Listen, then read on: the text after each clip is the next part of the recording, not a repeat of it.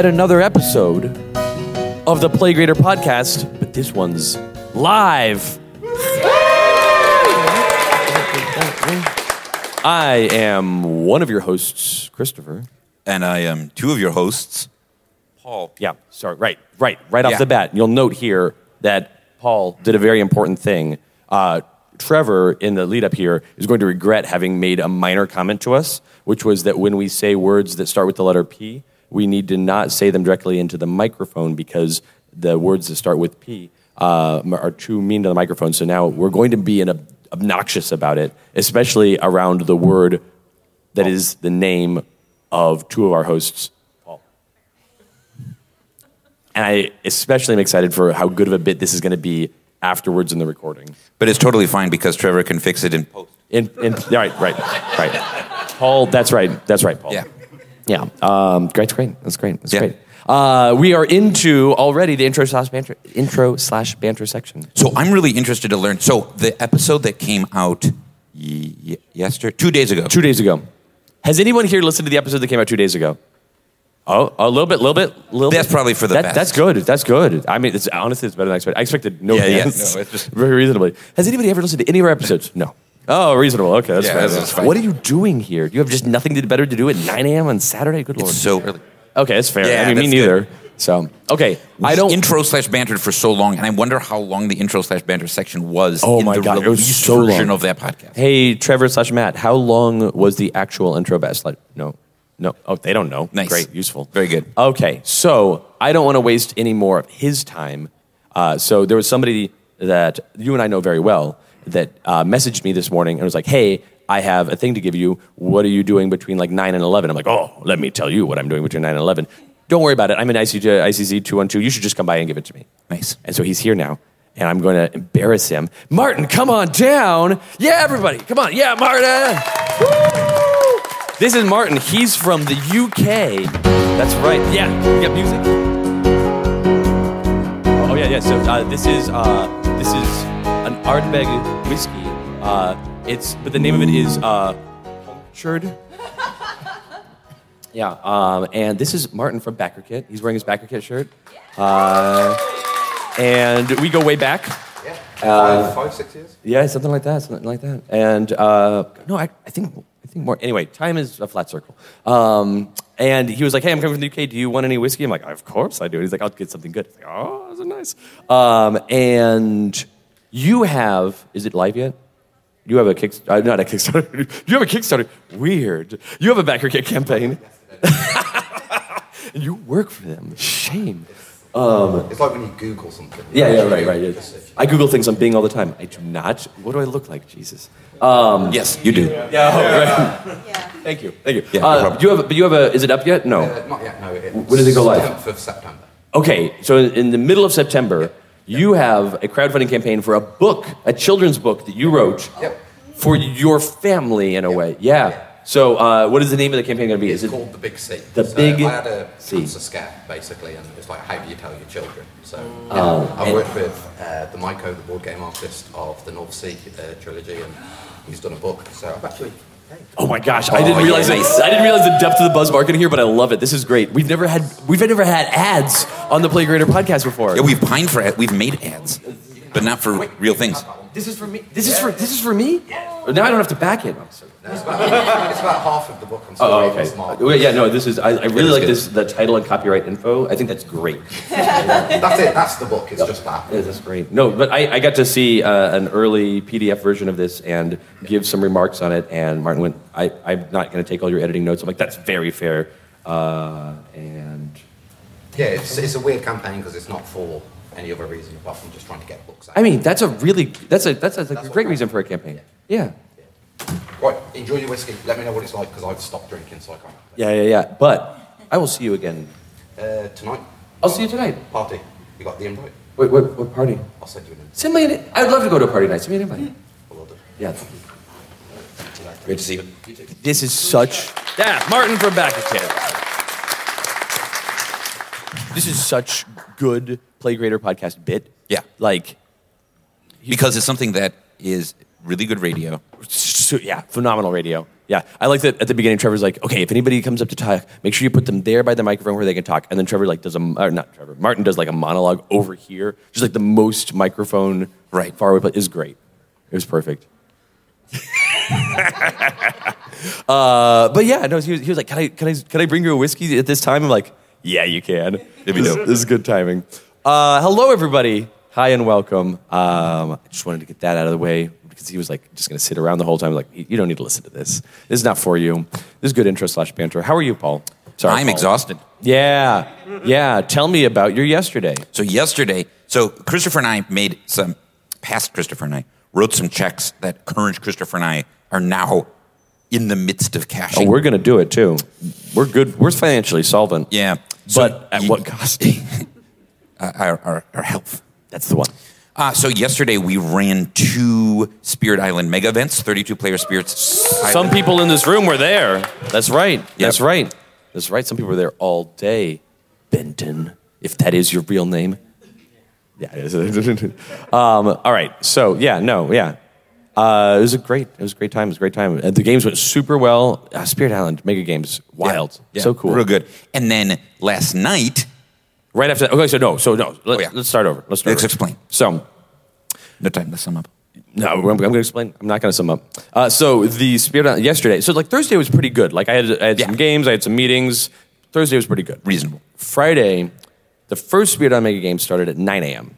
So which means that I had to be on the show floor, which is the stadium. I had to be in the stadium by 8 a.m. for setup, which means that I needed to be at our demo room at like 7:15, so I could put all the stuff together and have it in the cart by 7:30 so that I could take it to the stadium.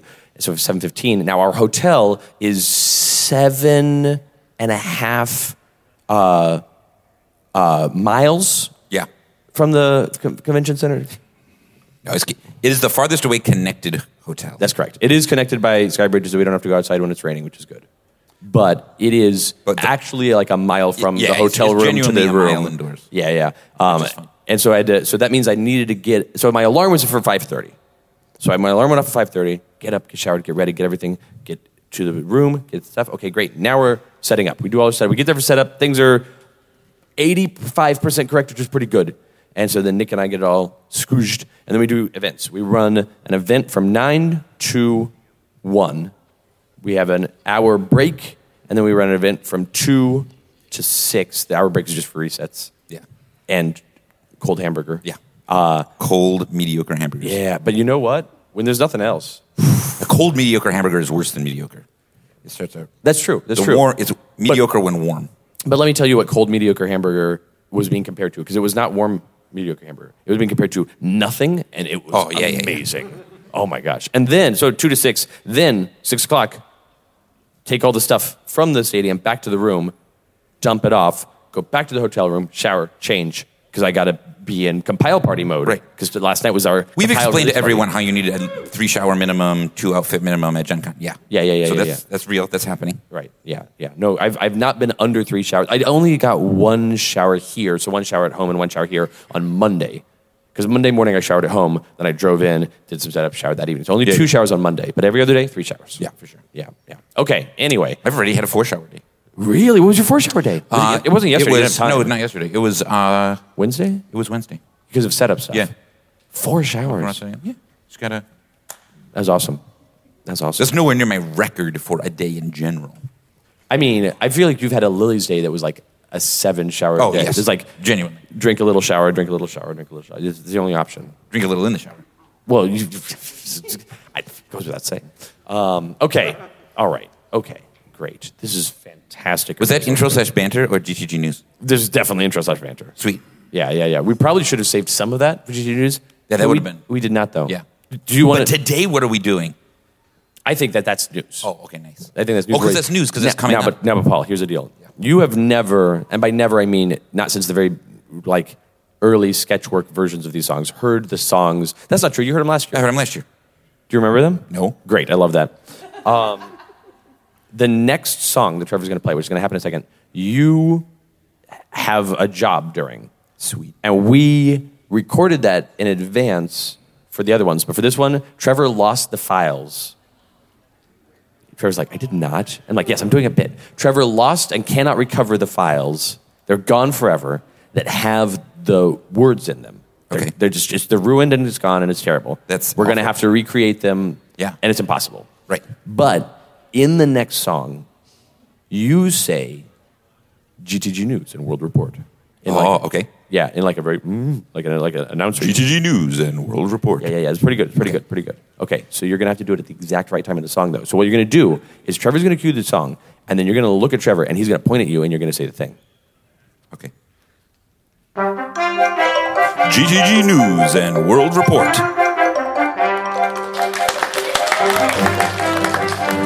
That was good. Thanks. That was good. Trevor, do you want another take? Or are you happy with that one? Oh, got it in one. Nice. He always wants another take. That was good. Yeah, All right. thank you. All right, GTG News. So today we're doing the Play Greater podcast. Right now. In ICC 212 at 9 a.m., so be there. Good job. Well done. Just like instant A. Like, that was amazing. Then we, after that, have some other podcasts. Yeah, I guess, maybe. Yeah. Some elsewhere in the podcast cinematic universe. Yeah. But it's still here, though. But here. Not elsewhere No, like physically. in the cinematic universe of podcasts, it's elsewhere. Right, yeah. But in Indiana, Tis here. it's here in this room. In the exact same place. I'm going to be sitting here. I'm going to be sitting. I think you're going to be sitting where Russ is currently. Yeah, probably. That's because usually the spot you... That's my jam. Yeah. Because then you can stand by the door and bully people outside. Right. That's That's what what your I thing. like to It's do. your jam. Yeah. And then once in a while, I come up here and people ask me questions. That does happen. Yeah. It probably will. Who could say? Who could say? Time Probably will tell. you. Probably you. Only time. Okay, so that is some of the news. The next news is then today, this afternoon, from 2 p.m. to 6 p.m., we're going to do another Spirit Island mega game, but this Spirit Island mega game will be advanced mode, extra hard, Unlike challenging, any other we've done before. just like all of them have been. But more. The rules are different, though, than anyone. I mean, yeah, okay. Yes, But- I mean, they're not. The rules aren't any different. They're completely different. No, they're the same. So for this game of Spirit Island, it's competitive, and you play as the invaders. It's just a Catan I'm good. tournament. You go. This is No, it's great. good. It's just like normal. I was just Checking the notes. I was watching TikToks. Yeah, perfect. I'm not. I don't have. I won't. I don't see TikToks. I don't see TikToks. I only watch Vine, Yeah. which is rough these days. Hi, come on in. No, please. No, we're doing a Yeah, podcast. This is You great. can listen to our dumb podcast. No, this is our bit. We bully people when they walk by the door. It's great. It's already paid off. Okay, so anyways, we're doing the Spirit Island mega game from 2 to 6. This guy's going to become a huge fan of our podcast and be here next year. Or write us angry letters. That's true. Either way, passionate about it. That's what's Yeah. important. He's not going to just walk away and forget that ever happened. It's already happened. People are so curious. What's going on in this room? I'm going to read this. He's reading a sign. The sign says there's seminars going on in here. Come on You in. can come on in. It's a cool This is a podcast. podcast recording, and it's awesome. We're not a cult. I don't know why that doesn't work for people. Okay. But then, I I don't know, what else? don't I don't think we have any other. You and I don't have any other public events at Gen Con for after the Spirit Island mega game that is expert level. After the immediately forget everything that's happening later. I just said that in case, because I don't remember. Yeah, no, I have you- to look at my... I don't know what your schedule is. Schedule. I know tomorrow. I don't know what my schedule is. I have to look at it. I'm not right now. It's not on this TCAP. Might as well be. Okay, so yeah, no, that's it. That's everything. Anyway, Gen Con, if you're at Gen Con, are you guys at Gen Con? Okay. I really want one of these times at this podcast or another podcast we do, for someone in the audience to be like, oh, I'm here for the podcast. I do not have a Gen Con badge. That would rule. Because you could get into here without a Gen Con badge. You only need to go on the show floor. That's true. So like if someone's like, oh, I'm in Indianapolis anyway, I'll drive to Indianapolis and just, go to the podcast. Yeah. Technically, you're not allowed to be here without one because you need a ticket. You can't get tickets without a badge. Yeah. That's true. All the things you said are right, and anything that I would imply or suggest or encourage to the opposite would be bad and wrong. So I won't. We're just saying it would be interesting, like wouldn't academic. Wouldn't it be cool Wouldn't just somebody's like, I'm going to sneak into Gen Con just for this podcast, though. Funny. It would be fascinating. Yeah, I don't want to encourage people to make bad choices or do things that are against the rules. Right. And I don't want to swear on the air. So I'm going to not say bad words or words that start with P. I'm not going to talk about potions or potted plants. Pepperoni. Pirates of the Caribbean. Or any other place the pirates could be. Pirates of Penzance. I should have said Pirates of Penzance. It's way better. It's got 2 P's. Okay, all right. They can fix that in post. Yeah, just make it good. Yeah. Okay. This bit is funnier to us than it is to anybody else, which is the subtitle of our podcast. Yeah. The Playgrader Podcast. This bit is funnier to us than anybody else. It's great. Okay, other news. Right, so if you're at Gen Con, Compile has released, not yesterday, the day before yesterday, Thursday of Gen Con, the first day of Gen Con release of the game Compile. Who here has had a chance to play Compile? Yeah. Oh, nice. Yeah. And it is show of thumbs. It's okay? It's okay. Yeah, no. We have been talking about Compile. Sorry, we have been talking about Compile for a bit. Compile? Yeah, that's correct. Okay, good. And it is so exciting for people to see people playing it, people playing it.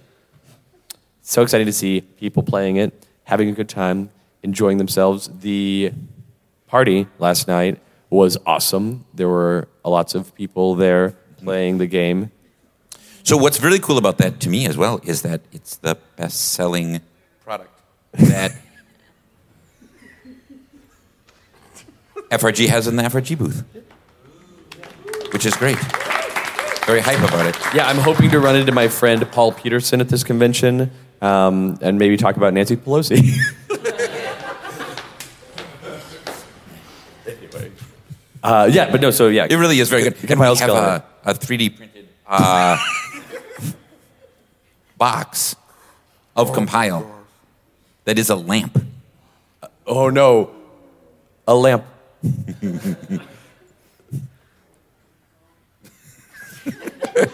Whelmed.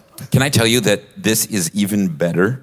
So usually, Christopher and I are watching Matt Bender's face and body language while we're doing things. A lot of this podcast is Paul and Christopher bully Matt Bender live on air, and then he has to write show notes about it.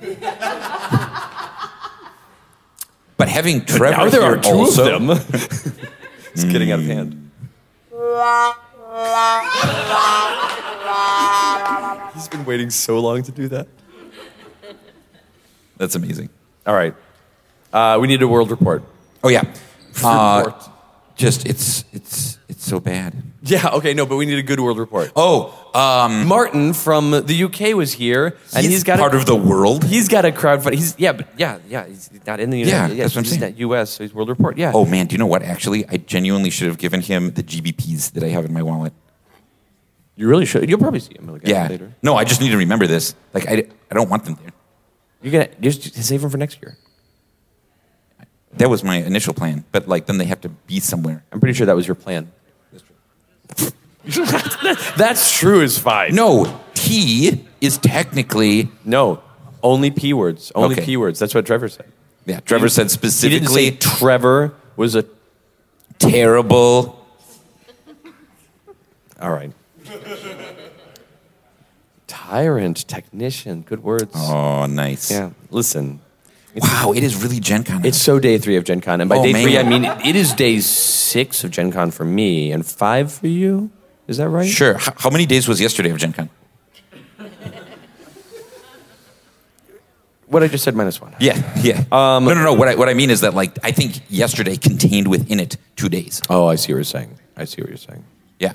Yeah. So that is the whole trouble. So we should have, in retrospect, done this podcast like a Thursday. Yeah, but then fewer people are here. I know. And our stadium seating Yeah. that is filled would not be quite as... But I heard that this year, Yeah. all of Gen Con is sold out. Every badge type. Yeah, that's true. Yeah. Which this is, I this is believe, the the most first sold out time. Gen Con this has ever happened. Yeah. No applause. We get applause from Martin. Yeah. We get applause for the Playgrader Podcast. We get applause for the game Compile. Sold out Gen Con. It's fine. Crickets. That's great. No, I mean, That's great. I want to know. I am getting the barometer of the audience here, and not impressed by Sold Out Gen Con. That's it's good to know. It's data. Yeah. It's data. I can work with that. And lore. Different. Bad. And before. Okay, that's a Star Trek Nemesis joke. I don't know that one. Yeah. So Go ahead. In Star Trek Nemesis, Okay. which is the 10th movie that they made of Star Trek. What's the last movie I saw? I've seen. What a weird question. You know, I saw a Borg movie. Oh, the last Star Trek movie you saw. Yeah. I was going to say you also Deadpool know, and Wolverine. Yeah, you also know what the last movie nice, I saw. Okay. Okay. No, So I was going through. You know both of these things. I think that the most. What's the one with the Borg? I think no. But I think that the most far down the line is because I think after the one with the Borg, but I could be wrong, is the one that has both casts. No, that's before. That's before the Borg. Yeah. Okay. But not before the android. I don't think I've seen one with before the android. Right. I think the Borg was the last one I saw. What's the one after the Borg? Insurrection. What's an insurrection? There are stretchy face guys. Stretchy what? Stretchy face guys. They're bad guys. And they stretch their face. I saw them. Who's seen this movie? That was good. Anyone else seen this movie? It's really. I That like one it. was good. I saw that one. No, you haven't seen the 9th Star Trek movie with stretchy face guys? Oh my gosh. It's actually quite good. Wow. So Amazing. The Star Trek bits are not landing with the audience, which is interesting considering that's like, I'm going to say like a third of our podcast. Yeah, that's all right. That's great. Tolkien? Okay. Yeah, that's good. Here's the cool thing about the Star Trek bits, though. You know who they're for? They're for you. And Bailey. And Matt Bender. And for me as a person who is starting to like watch Star Trek things. Yeah. Yeah. You're starting to trek into Stars.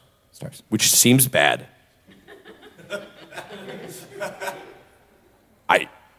You shouldn't trek Agree to disagree. into stars. They do that in Star Trek all the time. Like, they fly into a star? Sun. Yeah. Nah. Like, right at a sun. They're like, wow, our shields. Sure. Yeah, this is really hard on the shields and stuff. This sun we're flying into. But that's not. No, they do. And then they're concerned. Okay. And then maybe the shields start to break. Okay, yes. Yeah, this guy knows. Look at this. This is what happens. Yeah, this guy knows. 3 times in Voyager. Yeah, all the time in I Voyager. haven't seen any all Voyager. the time in TNG. I saw a lot of TNG.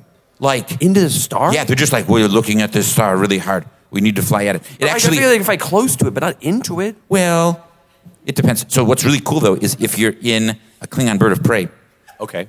and you get really close to the Hypothetically surface speaking. of a star, The and then you surface of it. zoom away from it Yeah. using your impulse engines, Sure. you make the star have a coronal mass ejection, and it blows up the ship that's following you. Listen, I'm going to give you sick moves for when you're flying your Klingon bird of prey around. They're real good. Okay. Do you want other ones? Yeah, give me one more. Yeah, really, other ones? Okay, good. So what you do is it's really easy to make your Klingon bird of prey seem like it's broken because they're older ships, right? Sometimes the induction coils break. Induction coils. And so you can make it so that it shows up on a sensor like, oh, we're disabled right here. But secretly you're not, and you've got all of your power in reserve. Power. Thank you. And then when they sneak up on you, they coming at you, then you can power up your weapons, but then your friends in their Klingon birds of prey are cloaked, and they're there. And they decloak behind them, and then they shoot them. That sounds cool. It's cool. That does sound cool. I got to give you that. It sounds cool. Okay. What was that? Was there a question? That's too many P's. There we go.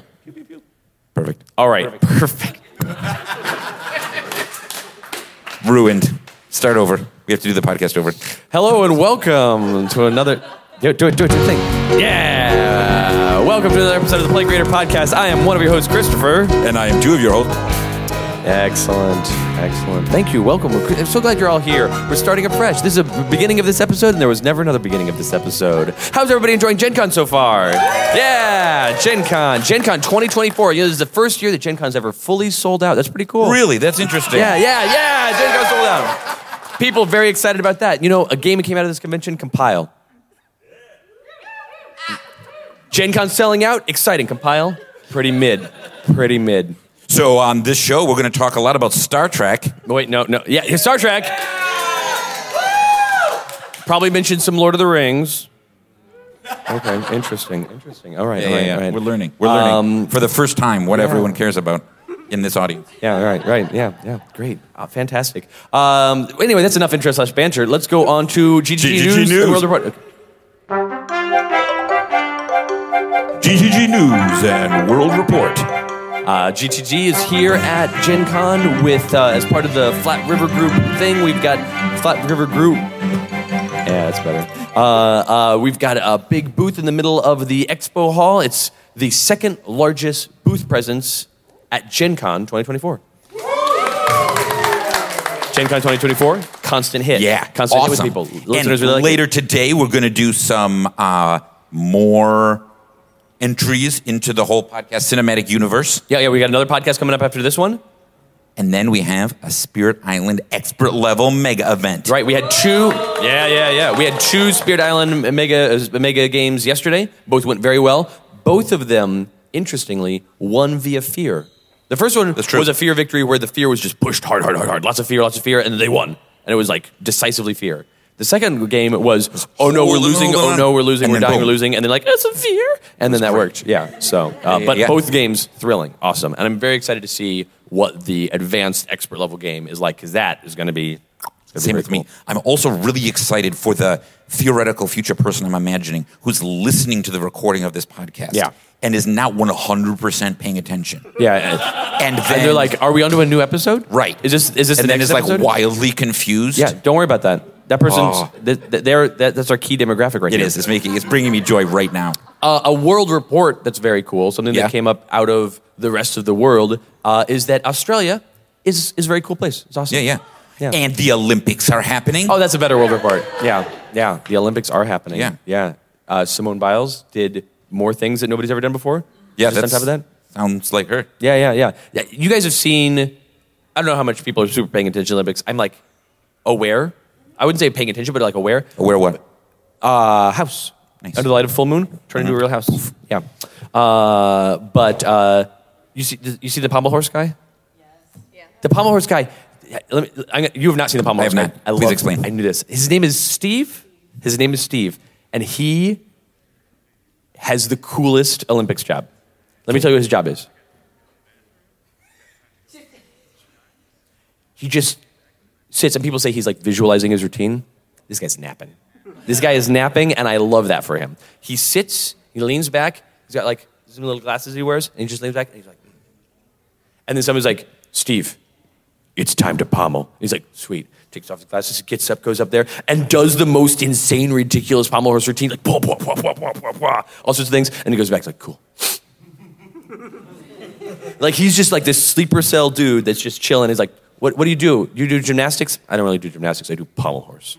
Like, can you do some splits and flips? Like, yeah, maybe on a pommel horse. That's it. And then they activate him, and he like, and Robot does all the pommel horse stuff, and amazing. And he goes back, like, yeah, cool. That's amazing. I love that. And he's just like the most like hyper specialized person ever. Sweet. Anyway, it's cool. Wait, is he famous on the internet now? Oh yeah. Oh, good. Yeah, Steve. That's the good. internet I'd like knows to know. about Steve. Your daughters almost certainly are aware of Steve the pommel horse guy. Really? Like he's just like that's the. Oh wow. Yeah. Oh, no, I'll have to Ask consult them. with him. I want to know if he even knows 100%. about it. Yeah, please. Yeah. Yeah. Okay, that's our news and world report. Yeah, we did it. So let's go on to letters.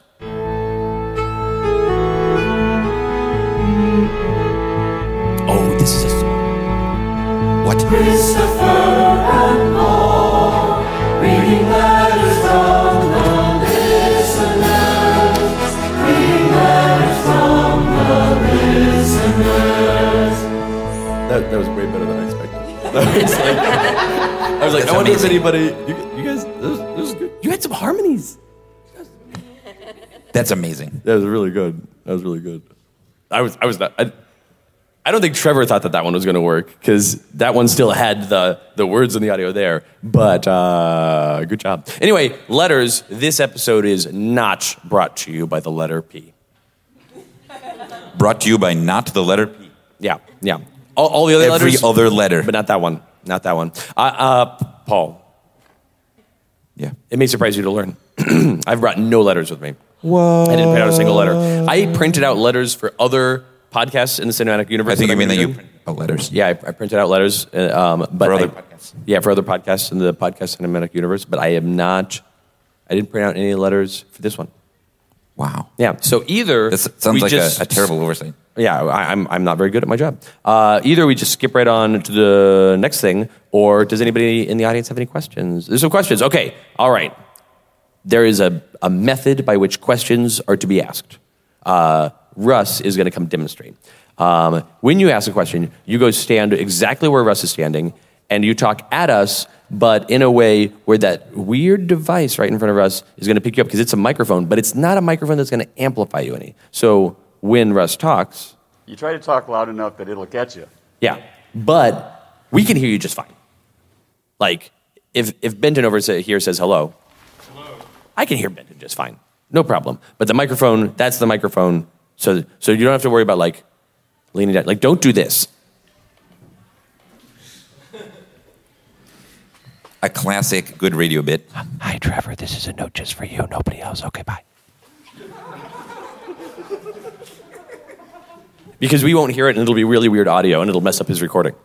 But also, when you're done asking your question, we ask that you then go back to your seat so that the camera can continue. Oh yeah. Capturing Paul and Christopher's answer. Yeah, because when you're standing there, the camera is going to see the back of your head and not us. So, and there's a frame. I learned that this morning. Yeah, but it's conceptual. Okay. All right. So anyway, if you have questions, go. So rather than everyone just a knife fight. See, the thing is, I want people to be able to line up, but if they line up, then they're blocking the camera. You don't want them. Trevor does not want them to line up. And one thing that we know, who are we in the Podcast Cinematic Universe? Russ has got us fixed. You're going to line up with Russ. Oh yeah. That's where the line is, where the camera won't see it. See, it's a good thing that we tested this out. That we play tested this in advance. Yeah. Okay. This is why we pay Russ the large novelty size dollars. Yeah, they're not usable as legal tender anywhere, but we do pay him these big, goofy... He just loves it. Like, they're sweet. Okay, anyway. Okay. If you have questions, you may approach the microphone. If you don't have questions, you can still approach the microphone, I guess. I can't stop you. I'm not a cop. Hello. Hi. I am Penguin.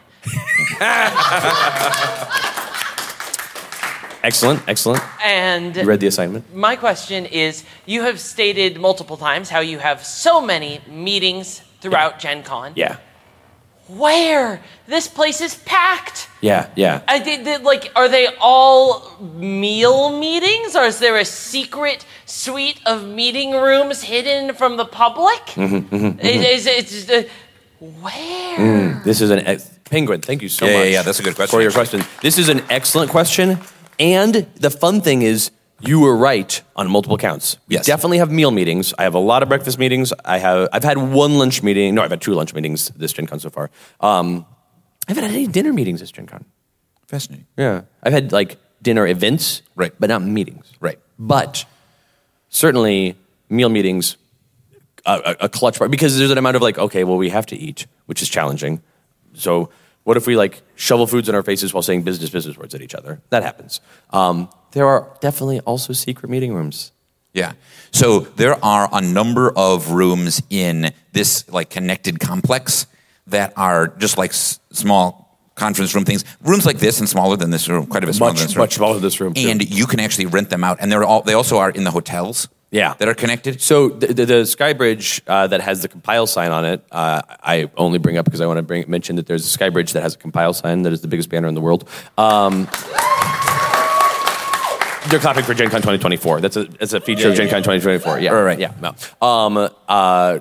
Connects to the West End, and the West End has a bunch of meeting rooms that there are some events and stuff in. I think was our first ever Letters Page podcast live. Yes. In one of those rooms. Yes, it was. It was in the West End 2, the second floor in the corner. And you turn right around the corner. That was where the first one was. Yes. And then the second one was in the train room, right?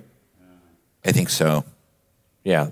I think the second one was the train room, and that was awful. Anyway, but yeah, so places like that have little meeting rooms, some of which you can't really rent them out on I need this for 2 hours. No, you're get them for the whole show. I need this for one entire Gen Con. And so you have to have a dedicated meeting track, or have there's a group of us as a company. We have we have a meeting room somewhere secret, and we split it up into multiple compartments. So there's like, okay, anybody who's in the company can then on our own internal spreadsheet calendars sign up for like, I want this meeting room slot for this. And so we have slots 1, 2, and 3, and you can break them up at different times. So we have that. There's also I do a lot of West Wing meetings. I do a lot of, listen, from this time to this time, I am booked. And then from this time to this time, I'm booked. But from here, I'm walking from this place to the stadium, and if you are willing to walk with me at my pace, we can have a meeting. And so those happen a bunch. Yeah. A good walk and talk. It's actually interesting at Gen Con, something that doesn't happen here but happens at a lot of other shows. Like Essen in Germany, a lot of people build meeting rooms into their booth. Yeah, where you'll see a booth layout. Oh, this is such good radio. I can't. You'll see a booth, the projector. You know what, I've got a dry erase marker. I'll just write on this big projector screen. It's fine. It's dry erase. But a lot of booths you'll see. It's not your projector screen. A lot of booths you'll see are like, okay, they've got shelves with games, but if you look at the construction, if you were to like look at a top-down view, you'd be like, wait a minute, there's these sections, the things that as we were kids, we all hoped in our walls. Where like, as a kid, you're like, I'm going to measure all the rooms to see if any of the walls have any secret hidden space, and they never did. We all lived in just normal houses without secret rooms in them until you built your own. So in the basement of my parents' house, there was a small finished section that was like a ancillary living room space. Yeah. But then there was utility room, furnace room sort of thing. Yeah. And in the furnace room had all the space that went under the basement stairs. And so I like slowly but surely got various materials like pieces of drywall or 2x4 things and like blocked off the area under the stairs in a way that nobody ever noticed because nobody really goes in the utility room. And if you go in the utility room and you're like, oh, the space under the stairs is just a wall instead of being like joists that you can see through, nobody really knows that. And then I just made a little cave, and then I put books there, and a little lamp, and a little blanket. I could go there and hang out with my blanket, read my books in the lamp, and it was very nice. That's amazing. And then at one point, you know what ruined it though? You know what ruined my blanket fort special hidden space in the basement? You know what ruined it? Your little brother? Y2K. Oh no. Yeah, Y2K ruined my blanket fort. Is it because your parents wanted to do prepper things and store stuff, and then they decided, yeah. My mom's like, you know what we should do is under the stairs, we could make a little pantry area and put canned goods that we will survive on when Y2K ruins us and we have to. So my mom and some of your moms bought way too many canned goods. They're like, we're going to buy like hundreds of dollars of canned goods to survive on them when Y2K ruins everything. And it's like, okay, sure. And so the worst year is? The year after that when you eat. Yeah. When it's like, you know what, here it is. We're just going to eat these mediocre minus canned goods because we have to eat them now. And so just forever. Fortunately, 2002, I go out, I leave and never come back. You escape the canned goods. Because I think that they finished all those canned goods by now. Anyway. Did they finish them before they moved out of that house is the question. I really don't know. Because like they did move out of that house genuinely like a decade question. ago. Right, I really don't know. Yeah. But my mom was like, what's this like? Why is this all boarded up and you have all your books there? And I was like, She's like, sometimes she's like, just go play somewhere. And then I disappear. And then, it's fine. Anyway, okay. That's the answer to your question about where meetings happen. At Essen, to bring it all back, there are secret rooms like that built into booths. Yeah. If you measure all the walls, you'll find discrepancies. I hope that answer was in any way satisfactory or entertaining. You there in the compile shirt. What's your name, boy? Is it still Christmas Day? What'd you ask? I'm sorry. Is it still Christmas Day? Is it still Christmas Day? Yes. Always is for us Jewish kids. Yeah. What's going on in the publishing and shipping industries, and how is that affecting prices and shipping times? He just wanted us to say the words publishing and prices. Yeah. Excellent. Thank you, Andy, for your question about the publishing and shipping elements of this industry. Yeah. So that's a good question. Yeah. So in 2021, after the kind of pandemic, there was a huge spike in shipping costs. Right. We talked about this like last year, and then they went back down, which is good. they've now gone up a chunk because of various like unrest in the Middle East and things like that. So specifically, like any ships that go between China and Europe are more expensive and take longer because the Suez Canal is dodgy because of the Houthis in Yemen shooting missiles at stuff. So that has increased prices globally, even for things going to North America, although not as much. Well, and also this is very tangential, not part of the shipping and such. But for our industry in particular, once again, I am pleased to inform you that the price of paper has skyrocketed again. Yeah. So that also affects all it's of really our... interesting. Yeah. For whatever reason. That I don't like. I would love to delve into why the price of paper is spiky like that. Yeah. The price of paper. The price of paper. Yeah, the price of paper. Yeah, that's great. We're going to stop turning our heads away because that's a problem for... Perfect. Anyway. Precisely. Mm-hmm. What am I talking about before I started trolling Trevor and Matt? Oh, yeah. I want to know why that happens. Why are there spikes in the prices of paper? Right. And why is it not, like, it seems like it's such a commodity that it would be smoother. And I'm sure that there's a cool, like, economic reason for why this happens in the market, but I don't have a good handle on it, and that's a fascinating thing to me. But anyway. So shipping and warehousing and logistics and all that is a thing that we still pay a lot of attention to and are very interested in. But as like part of the larger Flat River Group umbrella, is a thing that is like less in our hands than it used to be, and more done in a like bigger, gianter, more like multiple warehouse location things sort of way. So. Now they are still in St. Louis working on building a container port on the Mississippi, just south of St. Louis, for containerized freight on barges. So you could bring barges up the river. I'm so excited about. But it's just like this like long-term project because they're building a much larger shipping facility, ocean shipping facility in the New Orleans area, where then we'll be able to transfer containerized freight onto barges to bring up the Mississippi. That's so cool. And historically, like the Mississippi has a lot of shipping, but it's all bulk freight, which is where you put coal or grain or whatever in a bin, and not containerized stuff. And so now that the whole world is containerized for like consumer goods, it's just going to be really neat. So I'm like excited to see this whole thing go. Yeah. There we go.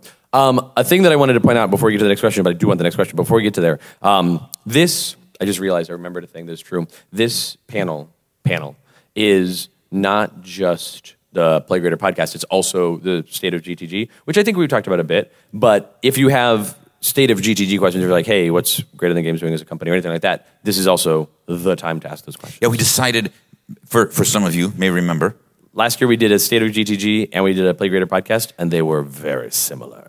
And we decided, and we're like, oh, right, this is a bit where Paul and Christopher just talk a bunch about the things that they're doing, and also... So we merged them. Yeah. Anyway, so that's what's going on here. Questions, comments, suggestions, thoughts? Hi, my name is Caleb. I have a question from another podcast. Caleb's got a question from another podcast. Excellent. Okay. Caleb read the instructions. That's excellent. In episode 2 of the podcast, A Problem Squared. A Problem Squared. Chris Patterson asked, how much pizza is too much pizza? This is a good question. Okay, all right. That is a really good question. Chris Patterson asks, how much pizza is too much pizza? So, there's a few metrics here, right? Yeah. Because like, if there's like, 5 pizzas is too much pizza. Not in this room, right? Like 5 pizzas is vastly insufficient. Right. So I think that the amount of pizza can't be it's not a fixed amount in general. There's not a number like 200 pizzas is too much pizza, or like 4 square yards of pizza is too much pizza. Doesn't work that way. I think it needs to be. It is expressed by an equation. Okay. I think there has to be something where it's like amount of people desiring pizza is part of the math of figuring it out. Yeah. Interesting. I think you're right from a certain point of view. Okay. I have a different perspective on this, though. Okay. About pizza.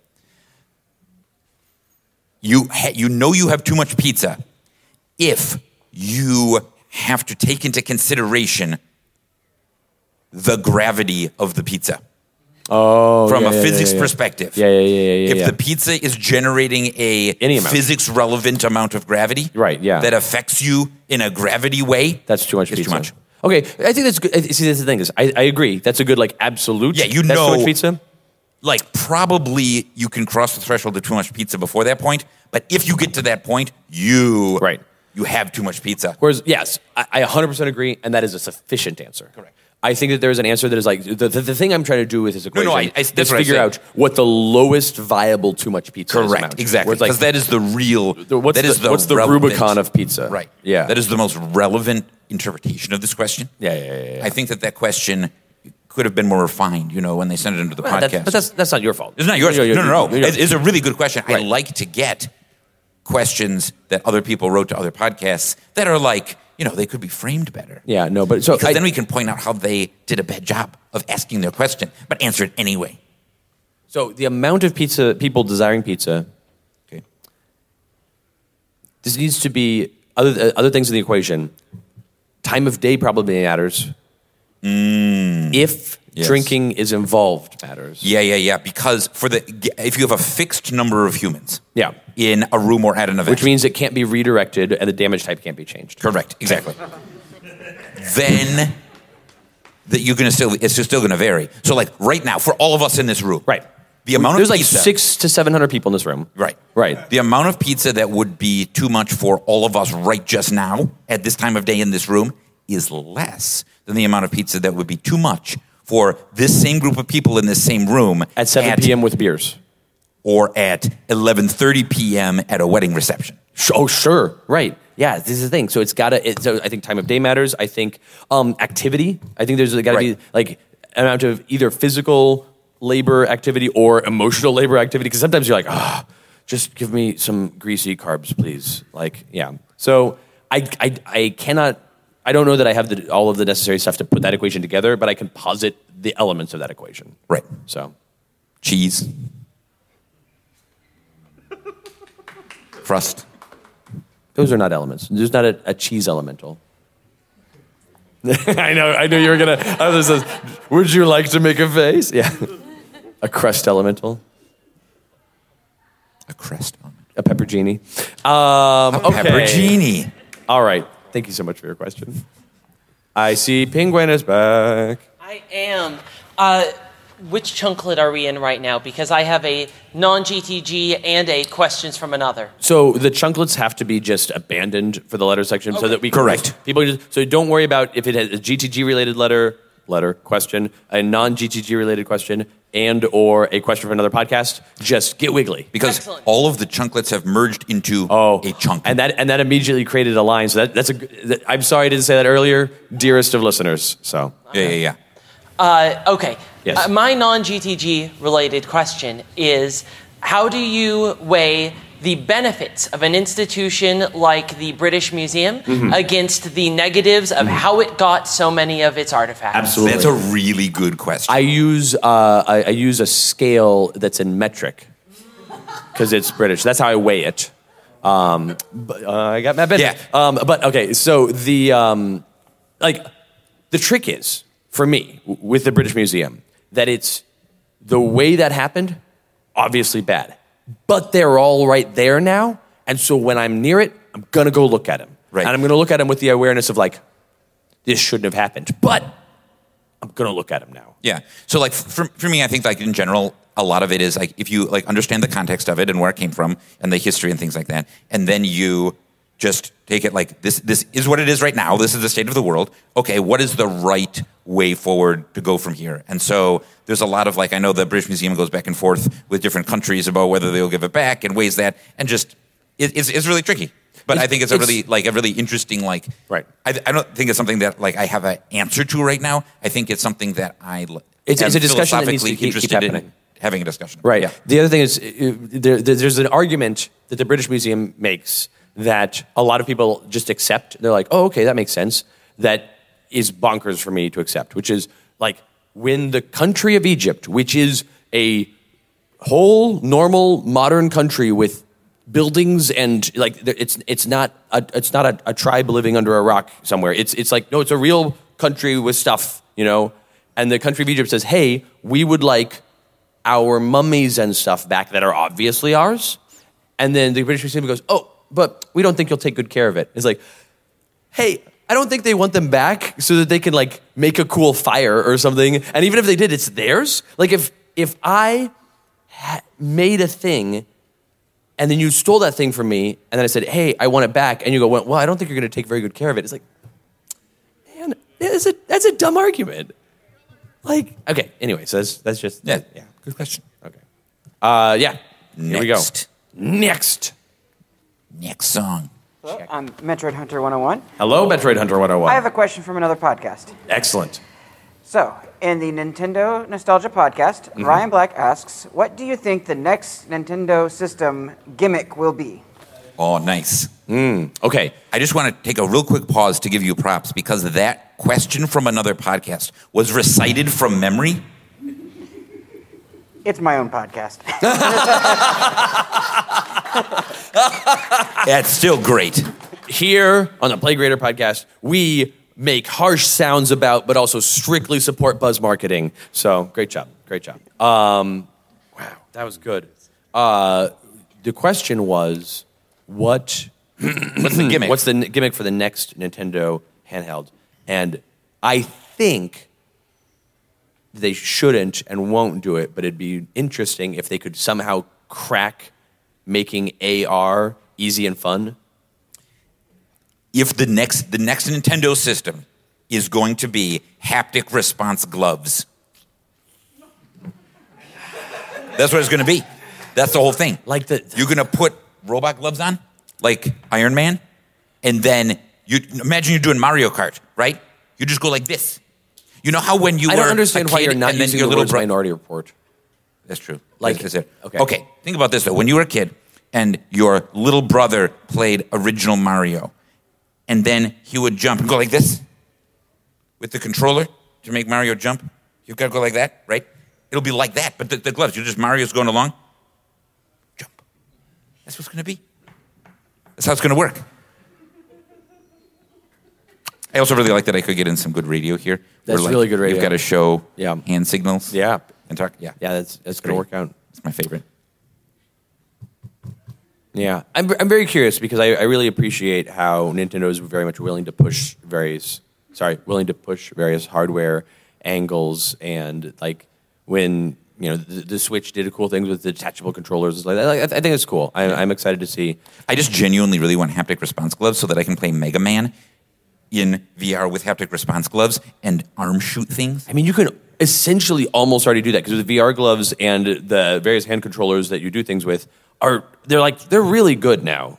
They're actually really good now. But Nintendo good. Yeah. That's the trick is that hardware is. I think that because Nintendo will make a bunch of cool hardware, but they do it not at the cutting edge of what is most expensive and what is most modern. They do what's what we can definitely do and what we can replicate. Right. Generally. Right. And so I think it's less likely that they delve into VR until VR is a lot more known quantity. But I've been wrong so many times. Fewer likely. Good point. Next one. Thank you so much. Great question. So, sticking with the theme of prognosticating. Mm-hmm. So, prognosticating, got it. What theme or game type do you think we are all going to be burned out on in Gen Con 5 years from now? Okay. What's going to be the new thing that 3 years from now it's going to be the only thing in the con hall, and then 2 years after that we're going to be like, oh my God, another board game of a video game tie-in or whatever? Sure, absolutely. Very good question. Or deck building games after Dominion came out. Yeah, exactly. Nature-themed games, like if it's about birds or plants or animals or parks or whatever, people are going to be like, oh yeah, we love all these games that are these that are kind of, some of them go in the cozy direction, some of them go, but they're non-violent, non-action, and that's great. And we're into that now, and that's kind of that's the swoop of the direction things are going, or we've got environment and animals and stuff, and I'm not saying I have anything against this. I think that's good. But also, there's going to be an amount of it's going to be overdone. I just want some guy with a gun to shoot something. Remember when we used to punch people? How nice was that? And I'm not, remember, this is the 5 years down the road, there's going to be an amount of can we just have a little bit of That is a really good answer. Thank you. Because I think that is true. Yeah. That is 100% true. That we're going in this direction of like, what if everything was just a bird and we look at the bird and it's nice? Yeah. Again, I'm not saying there's anything wrong with that, but like... I have sort of a answer to the inverse of your question, I think, that I've been thinking about a bit, which is... I think that, so right now we're sort of in a space where there is, aside from like classic properties that are there and stuff that people like, there is a little bit less kind of like fantasy stuff, new games that are kind of fantasy being released, just because people are kind of right now a little bit burnt out on it. And I think that's been going on for a while, but I think that will swing back in.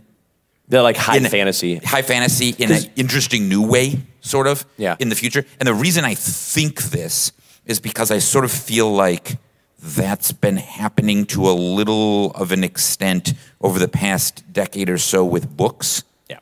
Where like a lot of like fantasy books got like away from high fantasy things, and now like some bits of them are swinging back a little bit with popular authors. I don't know if you've heard of Brandon Sanderson before. But like, that's like the thing he does. No, I know. But I was thinking even very like popular of other right now, like not book just talk like books. Yeah, which are swinging back right now and become popular. You know what I mean? So, yeah. Anyway, but I'm curious to see. But I don't think that's the thing is I don't think that's 5 years out. I think that's like 2 years out. I think that could be. I think that's coming up on the guitar. Yeah. Great, good question. Very good question. I like that one. Hello. Hi, my name is Melanie, and I'm asking. Who is your favorite Star Trek character, and why are they better than Chief Engineer Miles O'Brien? Okay, no, hold on. Yeah, that's hold good. on right now. Hold on right now. I don't have a lot of Star Trek opinions, but Chief Engineer Miles O'Brien is a saint. He's great, and the worst thing about him is that Kiko sucks. I do not care for his wife at all. I do not find her interesting or compelling as a character, and she complains about things that don't make any sense. And she's like, I created this situation, now I'm sad about it. And it's like, yeah, okay. Have some agents. Do a thing. Anyway, I'm going to get canceled for not liking Miles O'Brien's wife. No, you're not. You're not. Yeah, I am not, because of my newness to Star Trek, I'm not really, I don't have a lot of the awareness of like what are the memes of Star Trek or things. I don't know what characters are well loved or disliked, but I am partially through Deep Space Nine right now, and in the process of being partially through Deep Space Nine, I'm like, Miles O'Brien's great. Yeah, he is. Okay. So Garrick is obviously the best Star Trek character. Yes, agreed. Garrick is the best Star Trek character. Like, he's just a simple tailor. Yeah. What's not to like? He's a man that knows about clothes and some other information as well. Don't worry about it. Right. And the reason he's better than Miles O'Brien is that so I'm going to say not better as like a person, as a human, but a better character, is that the downside of Miles O'Brien as a character is that they love to write episodes where horrible things happen to O'Brien, but then he immediately gets over them with no trauma or like memory of that happening, really. Not everything, but a lot of times, like, you were just put in a psychological prison where you think that you've been in prison for 20 years, but actually it was all one day and they just implanted this memory in your head. And then you get out and you, like, spend, like, a week recovering from that, and then you're fine. The end of an episode recovering from that. Yeah, exactly. Right, yeah. Like, yeah. A week in universe. It's the episodic nature of right, things. exactly. Yeah. Well, it is the episodic nature, but in that same TV show, there's Garrick changes as a person and deals with this complicated trauma with his past and his father and his, like, it's just really, like, there's more, like, dealing through things in a somewhat more realistic way with him. So that's the answer. There you go. Yeah. All right. Welcome back. I continue to be Penguin. We love that for you. Yes, thanks. I came with one question for each chunklet. So here is, in the theme of Gen Con, a question from a different panel. That's very good. I'm going to pause you. I'm horrible for interrupting you, but I'm going to pause you. Has anybody gone to some cool panels at Gen Con so far? Yes.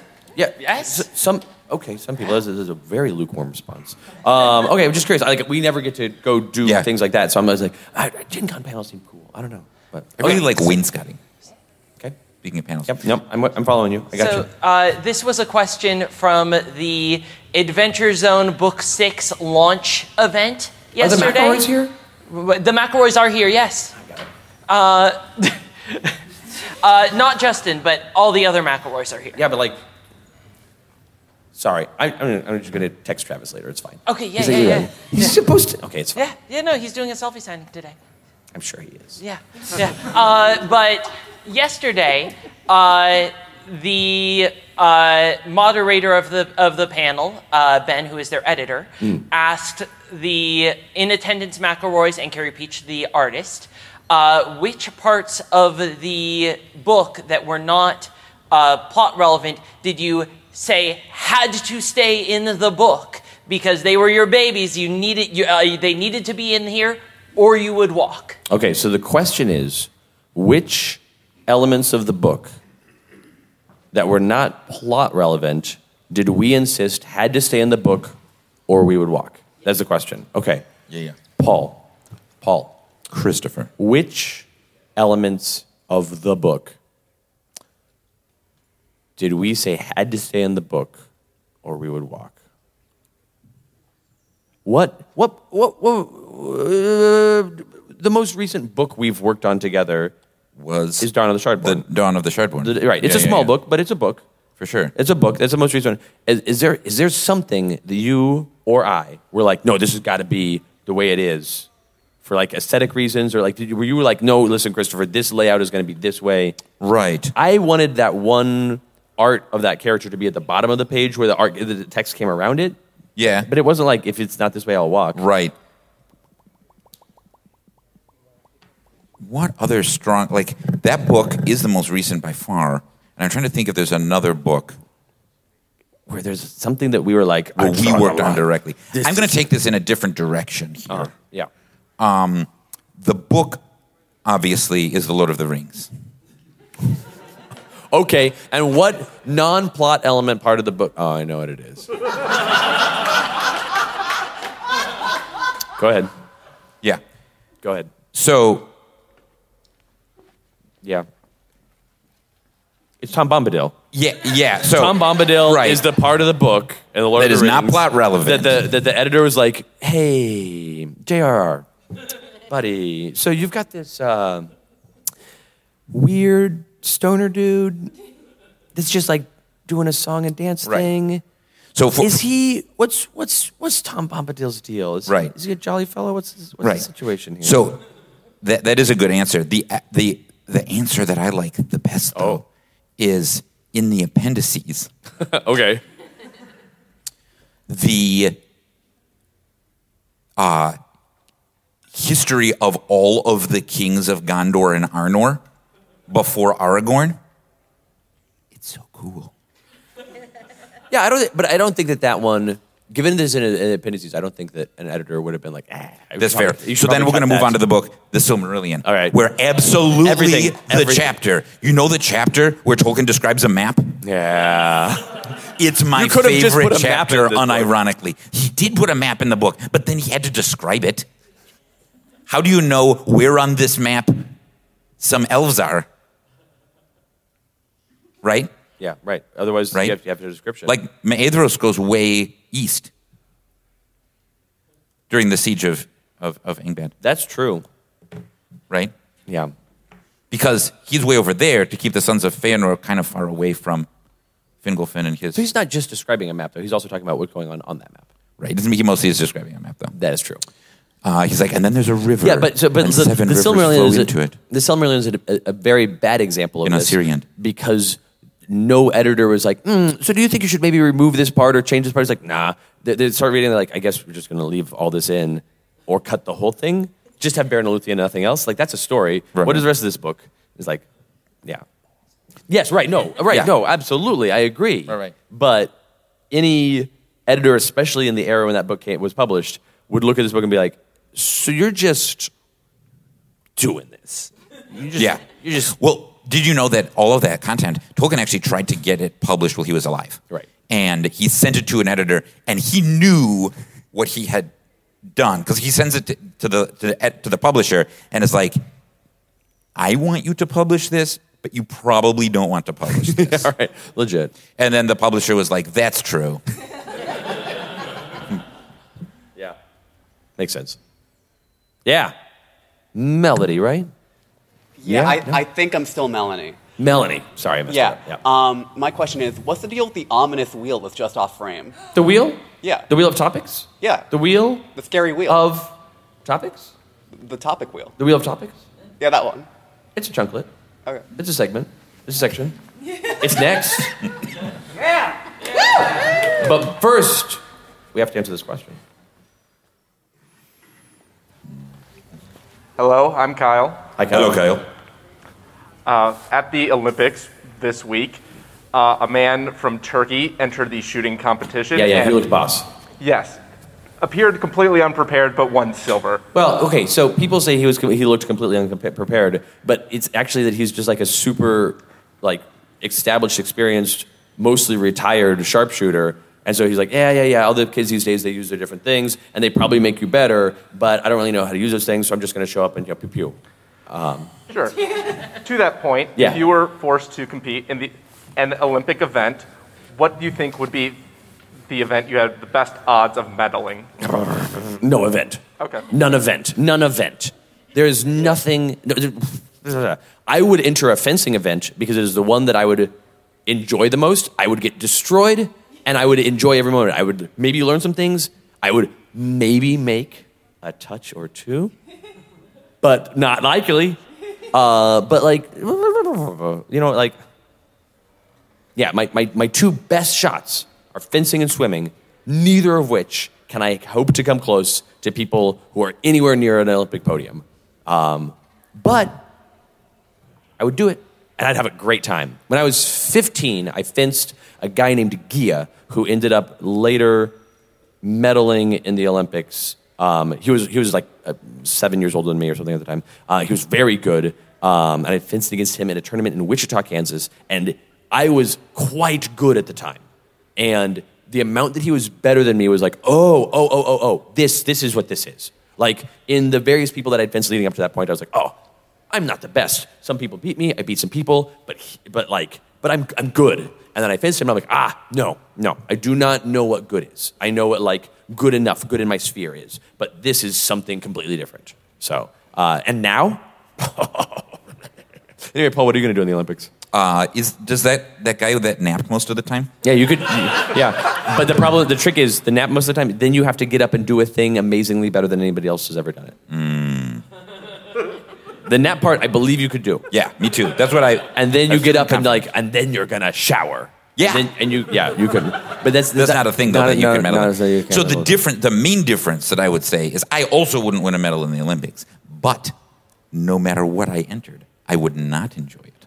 Oh, right, sure, yeah, that's fair. You know what I mean? Yeah. That's the distinction here. Yeah, I was gonna say like speed walking, but the funny thing there is not even that. No, Not even that? Not even that. No. Have you seen the recent controversy about speed walking in the Olympics? This is fascinating. No. Speed walking in the Olympics. When you do speed walking, this is so dumb. When you do speed walking in the Olympics, the speed walking sport, you have to be, you always have to have 1 foot touching the ground, right, for walking? They do not do this. With the speed of modern cameras and like filming somebody, not even with like a super fancy camera, but just like a cell phone camera and you slow it down, speed walkers are, their feet are coming off the ground where they don't always have both feet on the ground, so they're not actually speed walking. Oh, they don't always have 1 foot on the ground. Right, they don't always have at least 1 foot on the ground. Requiring them to have both feet on the ground is a totally different sport. That is a totally just like that would be that's it. But so there's this big controversy around like, hold on, speed walkers are actually just running, but they're like acting like they're walking. Right. And it's okay though. It's okay because the rules for the speed walking event were changed so that you always appear as though you have at least 1 foot on the ground. And so people that are like doing this like, I'm just walking in a way, but I keep like pushing my back foot down and I make it look like I'm walking, but I'm just doing the most inefficient, goofy, weird running. And that's a sport. You don't have to clap. You can if you want, but you don't have to. I delivered it like a punchline, but it was just the end of the statement. I wish that they would change it because genuinely, something that I think would be really interesting is because now you could have a surface that sensed. Yeah, you that, could definitely. right? You do have a defensing strip already. Correct, exactly. Yeah, so and so like having people have to speed walk on that, and you are disqualified if both of your feet are off the ground at any time. Yeah, the thing is cool, and this is, and many people have made this point, and it's very true. But the problem is like the evolution of the sport. Like, no, this is just the way it's done. It's like, okay, cool. Well, okay, that's not interesting. Do you have a question? Hi, my name is Adam. I actually was just walking by and heard. That happens a lot. Half the people in here have no idea what's going on here. I don't really know what this is, but I had heard you say at one point. I don't know how it echoed through the hall or something. That you had this giant plastic globe that had a tactics game on it. I did. And that was your uncle made that, right? It was. So my question is, if you were to make any game in the world that was completely implausible to get into anybody's hands due to its arcane or unwieldy nature, what would you do? Oh, nice. So I will describe this game because this can be my answer. Thank you for your question. Yeah, it's very exciting. This random stranger who was walking by. I love what I hear. Yeah, thank you. So when I was a kid, my uncle, whose name is also got me into board games. And the game that he got me into was actually a game called Battle Masters, which is dope. So, okay, for those of you who are unfamiliar with Battle Masters, the board is a 8-foot vinyl shower curtain. It's a twister mat. Yeah. But it's got terrain with a hex grid on it. But each hex is like the size of my hand. And then there are two armies, your classic like fantasy good guys and bad guys, that all have miniatures on bases, and you battle. And there's terrain. Oh, it's so cool. Yeah. But then the evolution of that is the cool. What? The bases are inexplicably rectangles. Yeah. Right, yeah. Oh, that is true. The bases are rectangles, and you put them in this hex grid. They are. It's so good though. Everything about it is good. So like, I would. It's good like the movie Knight Riders. Yes. So a genuine, real thing that you could actually do is like, if anyone anywhere has the rights to Battle Masters, like making a second edition Battle Masters would be dope. We'll make it for real good. We'll Defenders of the Realm Battle Masters. Yeah. But then this uncle of mine, so we played that game and it was super awesome. He then was like, I'm going to make a board game. And what he did was get a sphere that was, I'm not kidding, 30 inches at least in diameter. It was very big. I think it's bigger than what your hands are doing. You remember this? I've moved it around. Oh yeah, maybe it was a meter in diameter. Like it was huge. It was very big. And it lived in our. Where is it now? I sent it back to him. Okay, because it was in our office forever. Yeah. So, and then he put it on like a stand, like a globe. Yeah, because it was a globe. Right. And then painted on it. He was a model maker, like for movies, and so he painted on it terrain. And then put a bunch of magnets all around it. And this is back when you couldn't get tiny but very strong magnets. So these are like big old inch circle donk magnets all over it. And then he modeled all of these like spaceships and things because the game was a tactical strategy, ridiculous game played on the surface of a sphere. Like, which is conceptually awesome, right? And you could spin the globe around to get all like it's a sphere. Yeah. It's a board game on a sphere. Yeah. How do you sell it? Yeah. Like, how do you package it? Yeah. Anyway, figuring that out. Oh man, that would be so cool. Yeah. That would be cool. Yeah. The most ridiculous game that I'd want to publish, that never will, to answer your question, is. Real life-size Sentinels of the Multiverse. My legacy. Okay. Okay, but just real quick. What if at Gen Con next year? So Defenders of the Realm, right? Yeah. Defenders of the Realm. Oh no, you're not gonna. Is coming out on crowdfunding, right? It's going to be in like a month. Christopher and I planned a whole event for Gen Con next year, though. That's going to be so fun. I made this a joke. succeeds. So you gotta back this campaign. So you know Lucas Oil Stadium? Okay. All right. So we're let me explain the event. Yeah. Okay. So if you've seen the map for the Defenders of the Realm, it's gorgeous. It's a beautiful map. Nolan Nasser, go figure. And what if the entire floor of the stadium, that map, right? But then, so we're playing essentially the life size. So I'm going to need 20 people dressed up as goblins, 20 people dressed up as imps, 20 people dressed up as skeletons, and 20 people dressed up as kobolds. Right. Then I'm going to need some giant animatronic boss, that like a thing you like walk around in that drives the boss. So that's just the people for running the event. Plus like a few facilitator type people. Yeah, a bunch of Then everybody who wants to play in this event, you sign up for this event, and as part of the description But at of the least sign-up, a month in advance. you have to, like, it's got to be at the beginning of the sign-up process. Like, in the first week of sign-up, you sign up for the thing, and you send in a picture of you wearing whatever you're going to be wearing to the event. And if you want to show up dressed as Night Mist or Misinformation, great, fine. If you want to show up like this cool person in the hall with a cloak and a cape and a staff and wizard pants,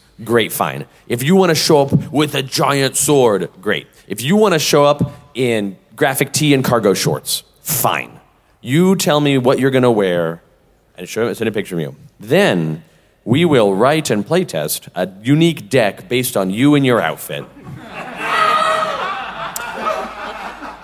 And then you show whatever up it is. And if you are Night Mist, great, Night Mist. If you are guy with big sword, great. If you are wizard pants person, great. If you are graphic tee and cargo shorts, great. Graphic tee and cargo shorts, let's go.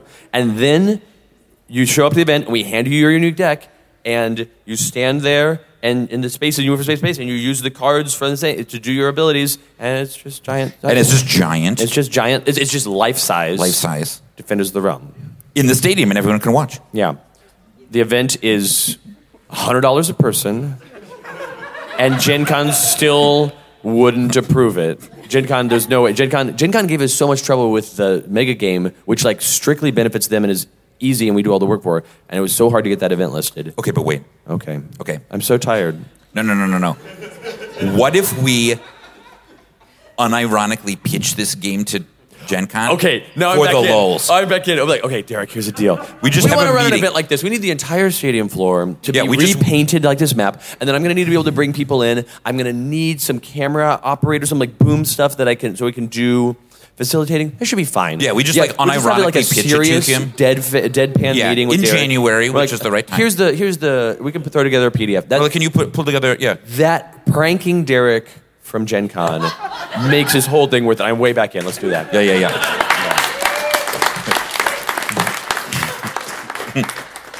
All right. We're about to move to the next section. As mentioned earlier, Trevor lost all the audio files.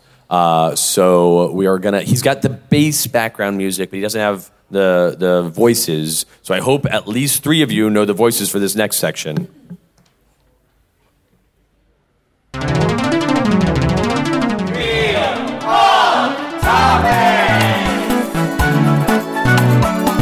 That's what it sounds like. That's amazing. I'm so excited.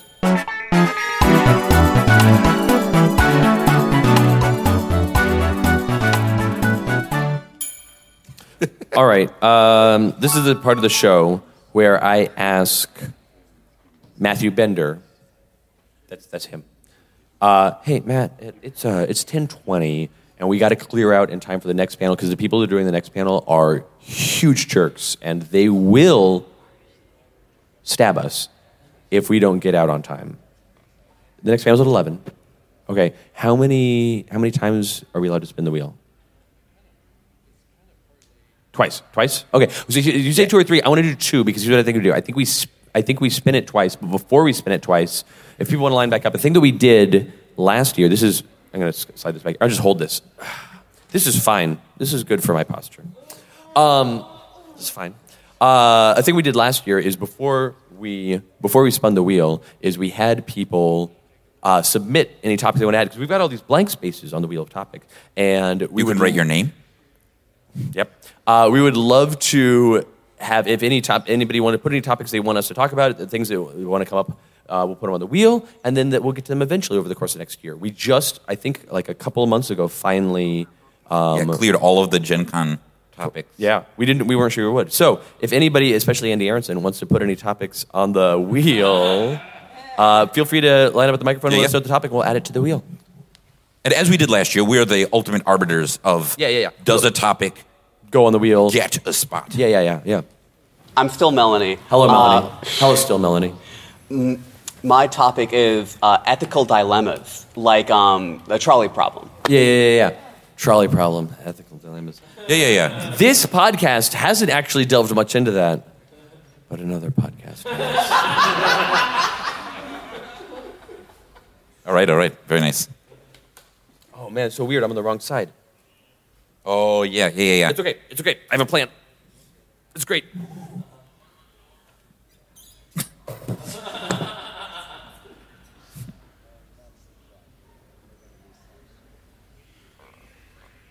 Don't wait for me. Goodness gracious. This is terrible. For those of you who are wondering how Christopher injured his spine earlier, this sort of gymnastics is high on the list.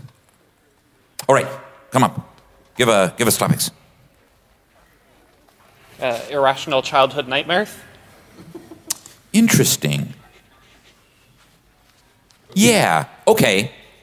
I think we could talk about. I think talk about that. What was your name? AJ. Thank you. All right. Next. What is your name? My name is Andy. Andy. Aronson. Andy Aronson. Yes. Okay. It's great to meet you, Andy Aronson. You too. My apologies, because I don't remember if this has been on the wheel already. Don't worry. We won't remember either. Cruising? Oh. What about cruising? Delve into that a little bit more. It has been. It's like when you drive real It has slow. not been. Oh, yeah. I thought it was a more X-rated thing. There's a game called The Crew. It's very, very good. I've talked about it a bunch. And playing that game is called cruising. Nice.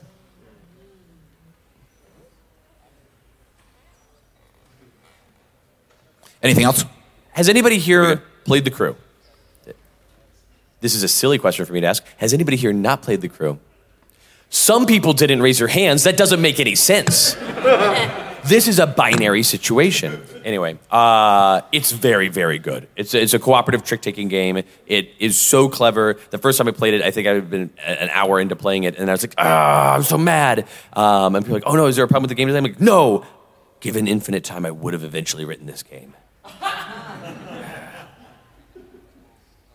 like the most egotistical way I can play a game. Okay. I've got 1, 2, 3 more slots. Does anybody want them? It's okay if you don't. Nothing? Sweet. All right. Great. All right, we have filled up the wheel. We appreciate the additional topics. It's great. Everything's fine. Guys, I was in such good shape before my spinal injury. I have work to spare. Everything's fine. The wheel of topics is back. Okay. All right, here we go. You want to do the first one? Yeah. I'll do the first one. Do it. That was weak. That was bad. This is a weird angle. What does that one say? Drive a truck through a car. Oh, that's so good to do live. Oh my gosh, this is like the ideal topic to have come up for the live show. IMO. Do you have a place to draw? I don't have a place to draw. Yeah, but that's all right. Don't worry about it. There's a lot of miming. This was inevitably going to be good radio. Apple Pen. It's got like a lightning connector on it. It's pretty cool. Somebody lost that. Okay. So this will actually be on video, which is great. Yeah. So. Once upon a time. Great. So, many years ago. Is this okay? It's okay?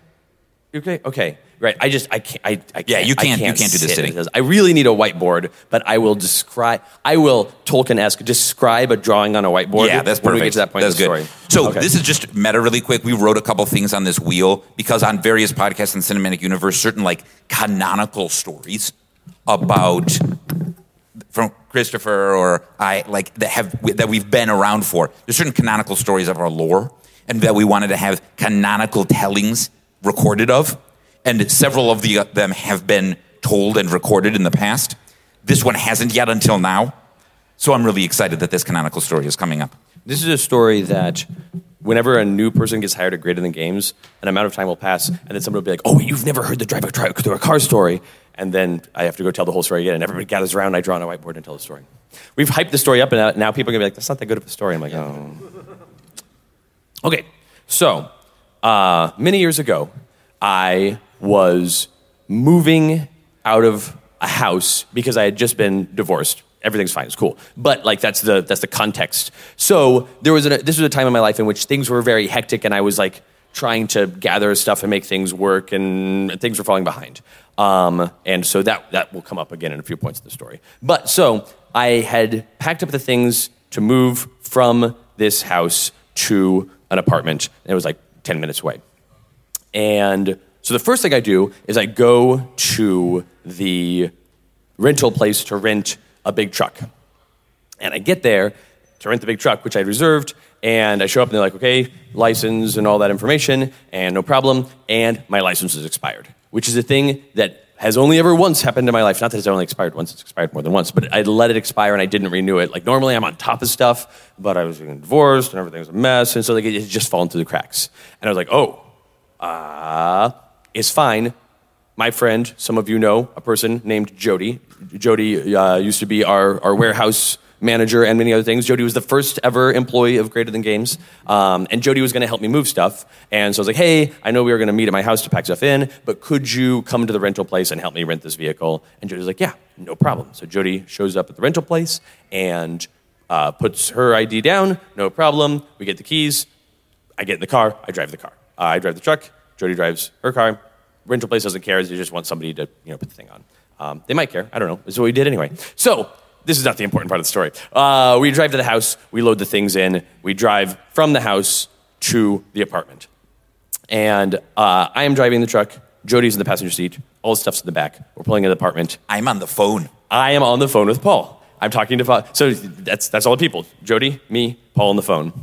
And this is the part where I draw on the whiteboard. Okay, so imagine a whiteboard. Good, great. On it, I will draw a box, a rectangle, a big rectangle here. And then above it, another big rectangle. Those two are buildings, top-down view. In between the two, a parking lot. I put some lines for where the parking spaces are. And then I draw some cars in those parking spaces. The first thing I note is that the rightmost, so building, another building. This is a whiteboard drawing, very poor. Radio, extra poor. Building, another building, parking spaces. The rightmost parking space, building, parking space in between. Over here, entrance, over on the far right side, entrance into, I did a really good job. That is the far right side, but it's my left. The theater stuff, it comes back. Because that's the right? For you guys, that's the right? Yeah. Oh, man, that feels cool. Anyway, so over here on the far right side, there is the entrance to the parking lot. So the way you get into the parking lot with all the parking spaces in between the two buildings is from here on the right. But all these parking spaces, many of which have cars in them, to the furthest right, there's a parking space, a line, that's the end of the parking spaces, and then one more car. A car is parked too far this way. This happens all the time. We've seen it in our lives, where somebody's just like, nah, I'll just park here because I can. So I'm not wanting to victim blame here because they are the victim in this story. But they brought it on themselves. Okay, whatever. Anyway, so I'm pulling the car, the big truck, into the parking lot. I'm on the phone with Paul. Got my phone here. Because this is like, I don't have earbuds or anything. This is it's not the aughts, but it's like spiritually the aughts. It's like 20. It's the aughts like when I talk about the 90s. Yeah. Okay, great. Anyway, so I'm pulling this parking lot. I'm talking to Paul on the phone. Oh, I can't swear on this podcast. I cannot swear on this podcast. I'm pulling in the parking lot. I'm coming around the corner here, and from Paul's perspective, he was like, okay, so we're getting into the parking lot, so we'll be ready. So anytime in the next, swear words. Yes. Swear words. The F word happens a lot, and then the line goes dead. From my perspective, I'm pulling in the parking lot. I'm coming around. I clear the car. So I drew the car. So parking spaces. I drew the car here. The truck is coming in here. And what I usually do at this point in the story, in the whiteboard, is I've drawn the car, and then I have an eraser, because on our whiteboards at the office, we have erasers that are magnets. So and the eraser is the truck. And the racer, the nose of the truck passes the car. I'm driving, I pass the car, no problem. But the back quarter of the truck erases the front of the car like this at a pretty aggressive angle. So the back quarter panel of this large, like very hard steel truck hits this little fiberglass sports car. Just like, and just, I really wish I could draw something. So imagine a whiteboard drawing, here we go, where there is the nose of a car and the front wheels, and then like a jaggedy cartoon line, and then the back 2/3 of the car with its back wheels, and then the car was like torn in half through there. Yeah. Through that zone, as it were. So anyway, I would describe it as like, imagine, so you're in this room, you all are in this room, and even there's a video of this room and you can see. Yeah. And there's this side of this room over here where Andy is sitting. And this side of the room over here where you're sitting, right? That is how far apart the pieces. Well, that's when you got there. Because what happened? So I hit this hard. The back of the truck hits the front of this car, and I feel it and hear it immediately. And then Paul hears some other noises. Stop making wiggly sounds. And so then I was like, well, I can't really go backwards. Like, you can't I can't swear. So I'm just going to go forwards instead. I'm just going to keep going. And the act of continuing to go manages to fully separate the nose third of the car from the remaining half plus of the car. And those 1/3 plus 1/2 doesn't add up to a full car, and that's because there's bits that happen. Yeah. But so I keep driving, I drive forward, and as I finish halving this car and drive past it and park the truck, 2/3 and 1/3. A very angry man comes running out of the apartment yelling at me, and he's big, and he's like this big guy, and he's yelling at me, and he is so mad, and I 100% agree with him. I get out of the car, and he's like, you destroyed my car. I'm like, I destroyed your car. And he's like, you ruined it. I'm like, I ruined it. He's like, you're going to pay for this. I'm like, I'm going to pay for this. Like, everything he's saying to me, he's like, I can't believe you did this. I'm like, I can't believe I did this. He's like, you destroyed my car. I'm like, I destroyed your car. Like, everything he says, I 100%, like, yes, sir. Like, and he is upset, of course, and rightfully so. And yeah, that's great. And he's like, I'm calling the cops. I'm like, you're calling the cops. Yes, you should do that. And he's like, I can't believe it. I can't believe it. Okay, great. So the cops show. Oh, right. So in the meantime, Jody parks the truck over in front of my apartment, calls Paul, fills Paul in. Yeah, Paul shows Jody's up. like, Christopher is going to get arrested. So you need to come really quick. Because I was going to go help move anyway. So she's like, come here right now because we need to move all this stuff out of this truck into his apartment quick while he's still talking to the cops before he gets arrested. And before the truck gets impounded and everything is bad. So then at least his possessions won't be in jail. So then I just show up. And that is when I see the 2/3, 1/3. And so Paul, while I'm dealing with this, Paul and Jody unpack my truck and put all my stuff in my apartment. So I don't even have to do that. That's one of the many silver linings of this story. It is so remarkable, this car. The state of the car at this point when I showed up, though, it's so... Like, the front part of a car has the engine in it, right? So it stays a piece. And then the back part of the car... is the rest of the car. But the part where the front passenger seat is and the front driver's seat is, that's where it's like... That's the weak part in a car. I learned. It's just torn in half. Like, it just is like, rip. So the cop shows up, and this man is still so mad at me, and I am like, yes, and I'm agreeing, and I'm being like, here's insurance information, here's all the things, and this man is so furious, again, rightfully so, that the cop is apologizing to me. He's like, oh, I'm so sorry you're having to go through this, because I'm being like, oh yeah, absolutely, here's what happened, and he's apologizing to me, and I'm like, no, I explode his car. Like, I swear words up.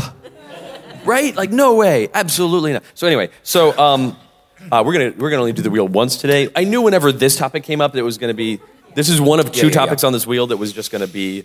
Yeah. Okay. It's fine. Anyway, so okay. Oh my gosh. Okay. So the cop comes. He writes me a ticket. And he's like, "Hey, I'm sorry. I do have to write you a ticket." I'm like, "Yeah, obviously, no problem." The guy is still super mad. I'm like, "Yep, absolutely." By the way, guy who's super mad. Here is my cell phone number. You have my insurance information, the cops have the thing, but I also want you to have my cell phone number. If this does not get resolved to your satisfaction, because insurance jerks you around or whatever, let me know. We will take care of this. That is an awesome Tachyon costume.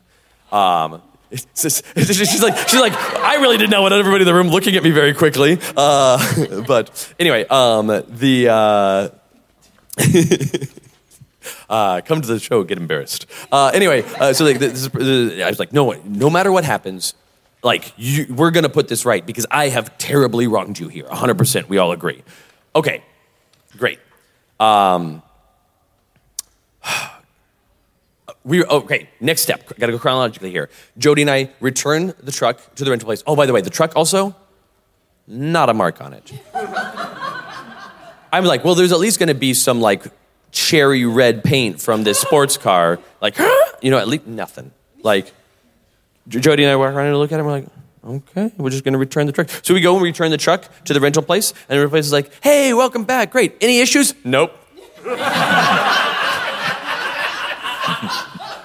Everything's fine. You just play tested the truck, which is very robust. Yeah. You confirmed. This is the first step of the many no consequences. Really, the first step of the many no consequences was Paul and Jody unloaded my apartment for me. But now... And then you didn't get arrested. In that moment, I did not get arrested. That's correct. For this thing, I did not get arrested. Right. So then I go return the truck, no problem. A few days later, I get a call from insurance, and they're like, we read the report, we saw what happened, blah, blah, blah, blah. There's no way that this could have happened in the way it was described. This car is in pieces in a way that is like the Hulk tore it in half or something, and the truck is fine. We're just going to call this act of God, cover it 100%, no problem, and no hits on your insurance.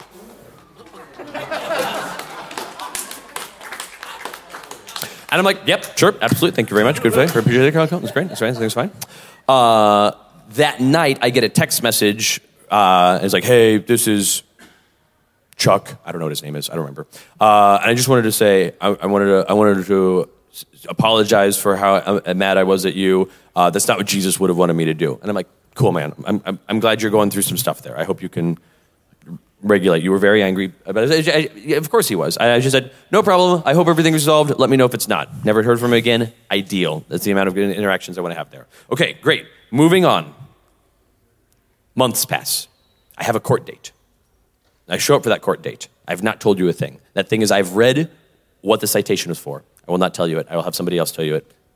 It'll be somebody that I use the words of, but somebody else that reads the citation in a minute in the story. And so I'm not going to tell you what's on that citation, but I did read it. So I show up at the court with printed out aerial photography from Google Maps of the route that I took and the whiteboard with the lines and the car and the truck.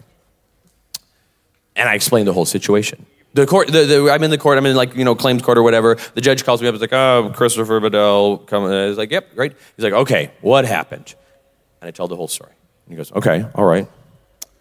Well, you see, but the citation that the cop wrote was for driving on the highway with an expired license. And that's it.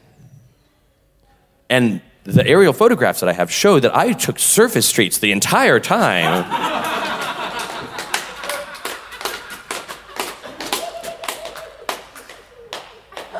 And the judge said, well, you're a clever son of a bitch, aren't you? $7 in court fees, you're good to go.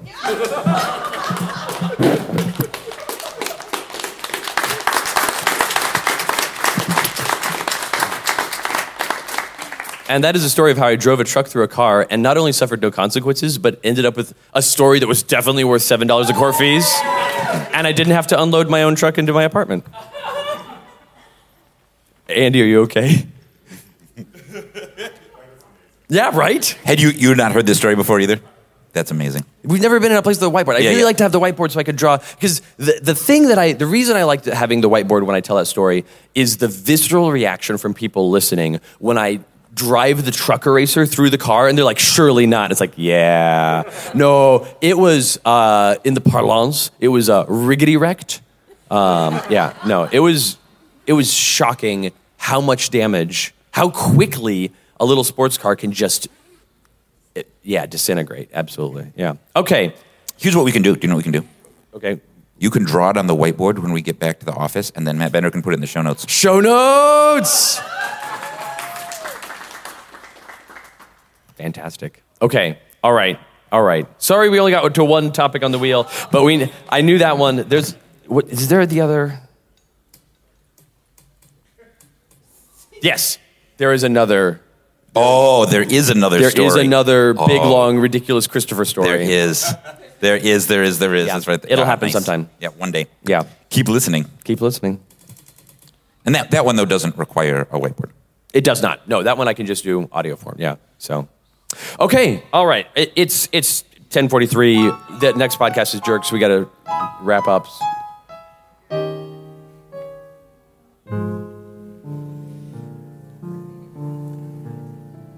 Welcome to the outro/banter chunklet. Thank you all so much for being here. This has been great. It's been awesome. This has been great. Thank you. We hope you have a fantastic rest of Gen Con 2024. And that you get a chance to play Compile. Good. Excellent work. I'm so glad that all of you decided to not be shy and come say hi. Yes. And come watch this podcast. I'm amazed that this many of you listen to this podcast. Because it's... I assume most of them don't. They were just walking by. Yeah, that's fair. They peer pressured into coming in. The degree to which this podcast is for us can scarcely be overstated. Yeah. This is just kind of like hanging out near Paul and Christopher for a couple hours, and we apologize for that. Yeah. Hopefully it's in any way informative, entertaining, or at least not the biggest waste of time you experience in your lives. Yeah. And that's all we can hope for. Thank you guys so much. Thank you especially to Trevor Casterline. He makes our entire podcast cinematic universe exist. Thank you to Matt Bender. I think you mean thank you to Trevor Casterline, our producer, and Matt Bender, our audio technician. Yeah, hold on. Don't practice. I'm not. I'm so good at knowing things. Yeah. And saying them perfectly without flaws. Every time. I also would like to give a big thank you to two of our hosts, Paul. Thank you. Thank you for doing this with me. You're welcome. This has been really fun.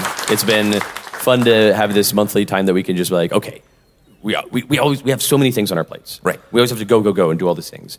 And this relatively recent, in the grand scheme of Paul and Christopher invention of doing this podcast. This like monthly, once a month, we're going to sit down for 2 hours and just like be us at each other with no agenda other than, haha, Matt has to record it. It's pretty nice. Yeah, it's a good time. Thank you. Yeah, thank you. All right.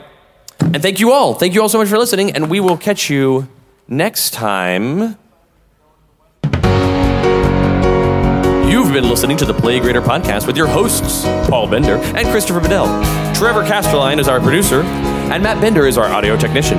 You can learn more about Greater Than Games at www.greaterthangames.com and follow us on the social media of your choice. If you have questions for us, send in a letter using the submission form linked in the episode's show notes. Join us next month for another exciting episode. Thanks for listening, and remember, don't be shy, come say hi. You've been listening to the Play Greater podcast with your hosts, Paul Bender and Christopher Bedell. Trevor Casterline is our producer, and Matt Bender is our audio technician. You can learn more about Greater Than Games at www.greaterthangames.com or follow us on the social media of our choice. If you have any questions, please submit them using the submission form on the website. Then you... Oh, man. Just run into a wall real hard. Wrap it up. And don't be shy, come say hi. Yeah!